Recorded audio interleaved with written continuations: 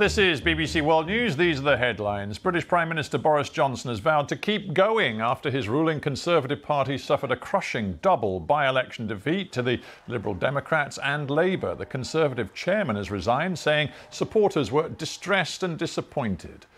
Ukrainian troops have been ordered to withdraw in Severodonetsk in the east of the country. That, according to the governor of Luhansk, who said that for soldiers to remain in destroyed positions in the city made no sense.